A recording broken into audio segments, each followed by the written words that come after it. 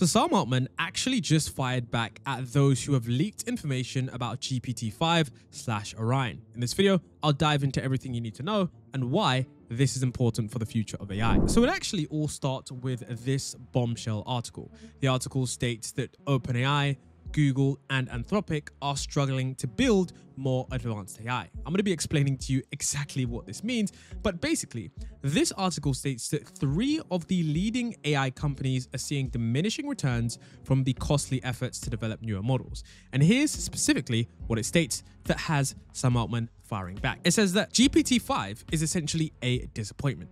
It said that the model known internally as Orion, which some would call GPT-5 as they have changed the naming sequence, it says that this model did not hit the company's desired performance, according to 2 people familiar with the matter, who spoke on condition of anonymity to discuss company matters. And as of late summer, Orion fell short when trying to answer coding questions that it hadn't been trained on. So they're basically stating that, look, this model, the model that is supposed to be the successor to GPT-4o, or as many know it, to GPT-4, this model isn't living up to internal expectations, which is quite disappointing considering the hype around OpenAI's next generation. But there's more to get into. It says that Orion is still not at the level OpenAI would want to release it to users, and the company is unlikely to roll out the system until early next year, one person said.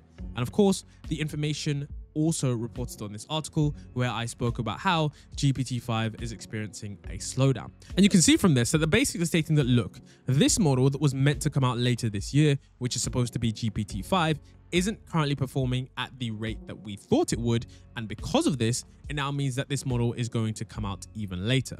Now, a lot of this information is actually rather fascinating because some individuals on the internet in the AI community have been predicting this for quite a while. And this is where we get into the drama with Sam Altman. So remember how, okay, right now in this current space, it seems as if AI is slowing down, at least with the GPT series.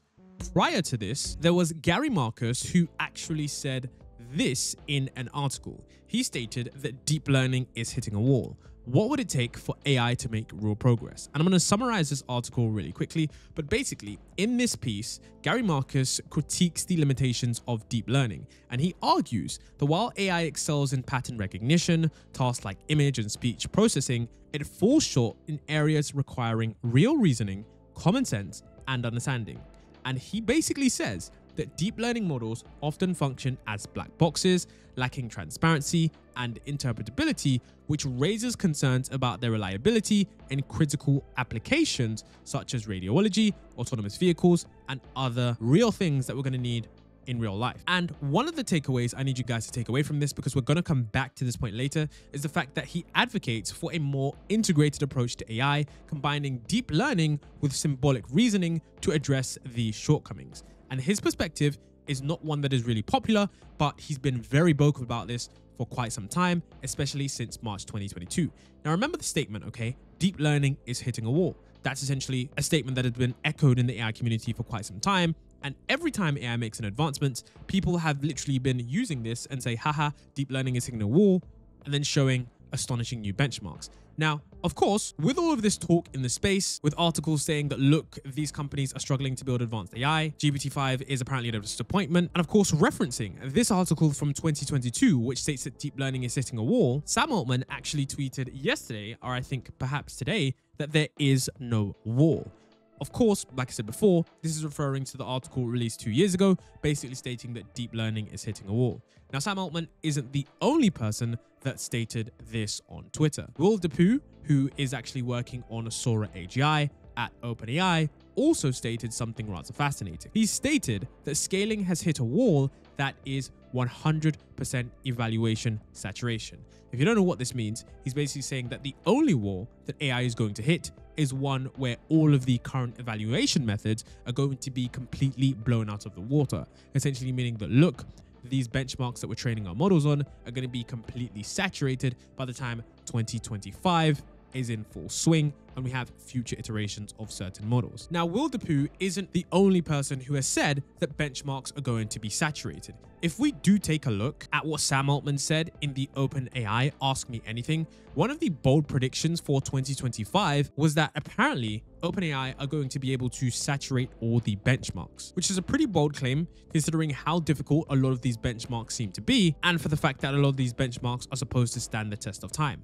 Now, remember guys, the previous statements, deep learning is hitting a wall, and news articles are basically stating that, look, these companies are struggling to get advanced models. So quickly, what I want to do, guys, is show you guys something that Gary Marcus recently said, which was, folks, it's game over, I won. GPT is hitting a period of diminishing returns, like I said it would. Now, honestly, credit where credit's due, because Gary Marcus did state that by the end of 2024, we will see 7 to 10 GPT-4 level models, no massive advance or either no GPT-5 or disappointing GPT-5, price wars, very little moat for anyone, no robust solution to hallucinations, modest lasting corporate adoption, and modest profits split 7 to 10 ways. I have to be honest, as someone that's been in the AI community for quite some time, this is something that I have witnessed on a scale that you wouldn't believe. There are 7 to 10 GPT-4 models. There hasn't been any massive advance in the GPT series. Don't worry guys, I still know that O1 exists. And of course, recently there has been no GPT-5 or disappointing GPT-5 according to these leakers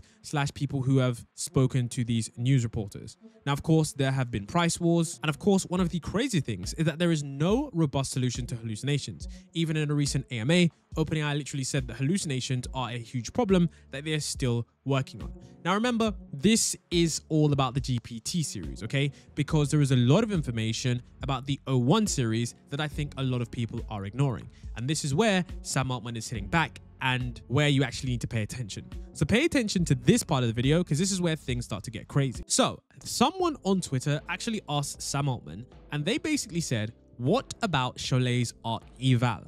And Cholet's ARC evaluation is basically the toughest evaluation there is currently for LLMs. Of course, there are a variety of different LLM benchmarks and evaluations, but this one is the toughest because this kind of question, the way that they've set it up is they've set it up so that these LLMs, they literally cannot memorize exactly what's going on. And the reason they've done it that way is because they want to test how an LLM truly reasons about a problem that it's never seen before. A common critique of large language models is that since you're packing all of this data into it, you're essentially just fitting the model with the data it needs to answer those questions. And essentially, you're just building a system that can retrieve the answers at test time, and it's not actually reasoning about the solutions, which is why this evaluation was built to test how they reason on problems that they could have never studied before. Now, in regards to this evaluation, which you can see on screen, those are examples of how you'd solve the problem. Sam Altman actually said that in your heart, do you believe that we've solved that one or no? And in my heart, I do believe that they've solved this one already. And let me tell you guys why I do believe that this ARC AGI benchmark, which is supposed to be the benchmark that is resistant to memorization, and of course, the benchmark that proves whether or not we're on the right track to AGI, has actually been solved. So do you remember the video I posted yesterday? Yesterday, I spoke about the surprising effectiveness of test time training for abstract reasoning. And the main takeaway from this paper was the fact that they actually get state-of-the-art on public validation accuracy, which matches the human score. Basically, on the ARC AGI benchmark, or for the public set, they managed to get state-of-the-art, which matches human performance. And this was people from MIT. So MIT, who tested on this very tough benchmark, they managed to get 62%, which was a variation of test time compute, the same method that OpenAI are using. So think about it like this. For Cholet's evaluation, which is the toughest evaluation there is for LLMs, people at MIT managed to get 61.9%, which matches the human score. So we have to think, what do you think OpenAI have done with that benchmark, considering the fact that they've managed to create an entire model around this method? And it's quite likely that future iterations of O2 and O3 are going to even surpass what we think is possible. Now, what's crazy about this super difficult benchmark is that currently, for this benchmark, you guys really need to pay attention here, is that for this benchmark, okay, the highest score that we currently have is an approach that is pretty different, okay? So take a look, okay? You can see that the first one is Ryan Greenblatt, and 2 steps down is O1 preview. Now, the most interesting thing about this is Ryan's approach, okay? Remember how I said in the beginning of this video, one of the main critiques to OpenAI's GPT series model was the fact that that model doesn't learn, and it, according to Gary Marcus, needs a neuro-symbolic approach, which is something that it doesn't currently have. And basically, Ryan's actual approach, which is a method of tackling the ARC-AGI benchmark, he actually uses GPT-4o, and he actually uses a neuro-symbolic approach, and you can see he managed to get the highest level benchmark.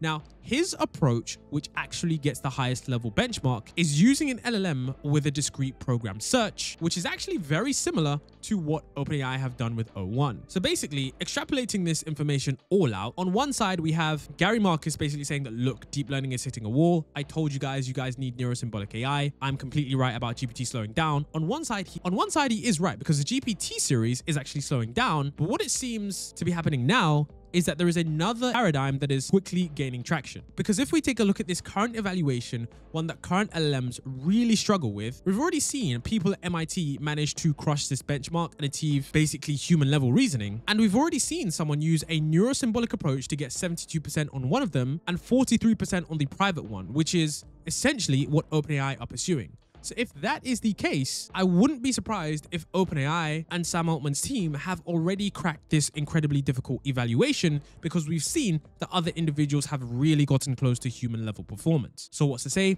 a lab with billions of dollars wouldn't have managed to find even greater techniques than what is out there publicly. And what's crazy about this is that this same technique that everybody's now talking about is one that is known for being used in AlphaGo, which is of course one of the first superhuman techniques that was able to get ridiculously level superhuman performance in a game. And I'm pretty sure you're all familiar with how crazy AlphaGo is. So basically, I think this is a situation where I guess everybody wins, because while some people are arguing whether AI is slowing down or it's speeding up, I think what's quite likely is that we have another S-curve paradigm. The GPT series paradigm is potentially slowing down. While some people state that this isn't the case, I think evidence from all 3 frontier labs is pretty hard to ignore, even if they are leaks. It's not like there is any company that's going to come out and publicly admit that their models are slowing down in performance, even if it is a prior series that they might not be focusing on. It's quite likely that the O1 or this test time compute paradigm is going to be the future of AI that reasons in an advanced way. And I would honestly think that this is something that the majority of normal people don't need to worry about, because O1, O2, O3, those kinds of models are going to be used in areas where you only really need super advanced reasoning, which is not something that you use on a day-to-day basis. Most people are going to be pretty happy with a GPT-4 level model that's able to perform well on your day-to-day tasks. And when it comes to benchmark saturation, I wouldn't be surprised if benchmarks are saturated, because when we actually look at what Sam Altman's basically saying, if we remember the test time graph, we remember that these models get better when submitting more samples. For example, when O1 was allowed to submit 10,000 samples per problem, it achieved a gold medal threshold on one of their competitions. So let's think about this. For other problems, what would happen if the model is able to think or submit 100,000 samples for a problem that's even more difficult? Could it increase the benchmark by, let's say, 2% each time? It's quite likely that those benchmarks will become increasingly saturated as we increase the submission size. Overall, I think this statement, "there is no rule," is pretty accurate. And I do think that currently the state of AI is very confusing, because on one side, yes, some people are right that AI is slowing down, but on the other side, they are right that this next paradigm